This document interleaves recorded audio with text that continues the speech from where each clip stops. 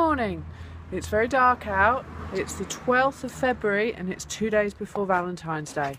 Just thought we'd give you a quick sneak peek at what goes on early morning for us poor florists. Come and have a look. We're here at the flower market at one of our wholesalers. I've just nearly got run over by someone. I'm coming into one of the big wholesale fridges that we have here.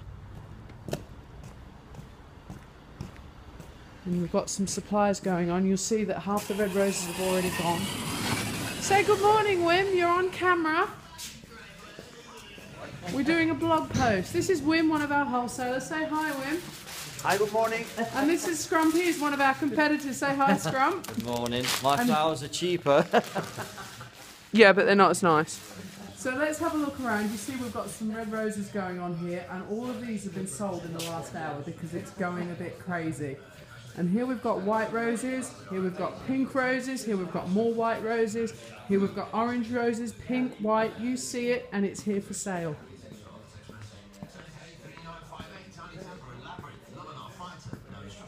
And chrysanthemums down this side.